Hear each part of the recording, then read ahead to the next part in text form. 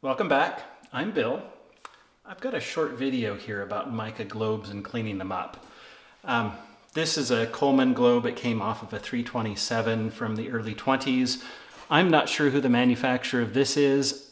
It could be Coleman, but I kind of don't think so. It's got the little rotating door. It came on an on a Canadian L220.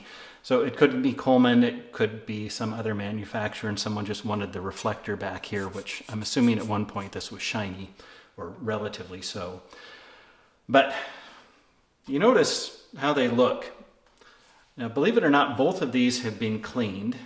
I mean, this is pretty awful.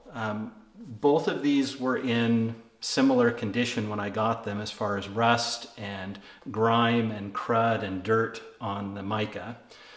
And I'd never actually cleaned a mica globe before. I've replaced them with several made by Fred Kuntz, wonderful replacement mica globes, but they're about $40, $50 US, and I can't buy those for every old Quick Light or 220 or whatever that I work on. So and I'd like to keep it vintage if I can and keep it original. So I picked up this 327 about 6-8 weeks ago, and I have heard people in the forums online on Facebook swear by Evaporust for cleaning up globes. They say it takes the rust off, which obviously it did. I put this in Evaporust for about 2 hours, hour and a half to 2 hours, somewhere in there.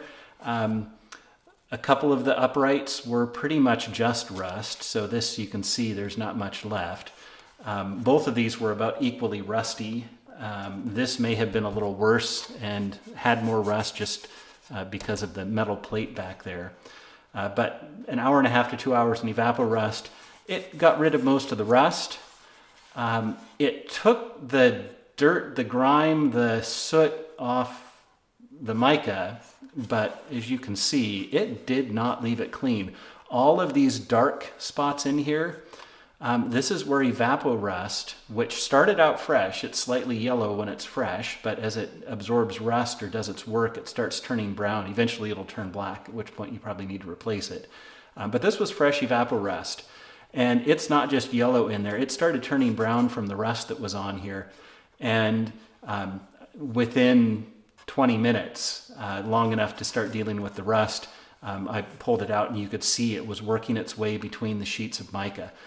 Mica, it flakes apart, and so even these thin sheets actually have, you know, they're multiple sheets within there, and as a globe gets used and abused and ages, even these thin sheets will start to peel, and you'll get voids inside of them.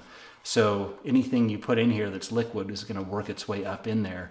And that grimy Evaporust, it got in there and it made a mess, and I'm really not happy with it. It might be marginally better than it was to start with. I flushed this in clear water for half an hour. It didn't do a whole lot to improve the situation. I soaked it in water for an hour, then flushed it. It didn't improve it at all. I mean, you can really see back here, it's just terrible. I even flushed it with methyl hydrate to see if that would help, and it may have done a little bit, but not a whole lot. Now, this globe was equally rusty, or just about. The uprights were in better shape. I put this globe last night in my usual mixture of citric acid. This is what I use, citric acid powder. I buy it at a beer and winemaking store. You can buy it online. I think this was a 1 kilo bag and it cost $5 or $6. You can even buy it in the canning supply section at Walmart or a grocery store, although it comes in much smaller packages. I put in a teaspoon approximately per liter of water. I left this in for about an hour, maybe an hour and a half. And the citric acid, when it's in contact with steel, it will turn a slight yellowy green color. It looks a little like urine, actually. But it doesn't get dark, and it cleaned the mica. This mica had a lot of soot on it. It was pretty dirty. It was dusty. And especially around this, someone's lighting hole that they made, it was all sooty from matches going in there. And it took off every bit of soot.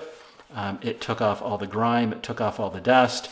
It did a pretty good job of de-rusting the plate, which was just, it was really caked on. And it's nice and clear. This is beautiful. And that was citric acid. So anyhow, yell at me if you will, because I know a lot of people swear by Evaporust, but citric acid all the way, folks. It's cheap, way cheaper than Evaporust, and it didn't leave my mica all gunked up like that. So live and learn. I'll save my Evaporust for other applications. So hope this was helpful. See you next time.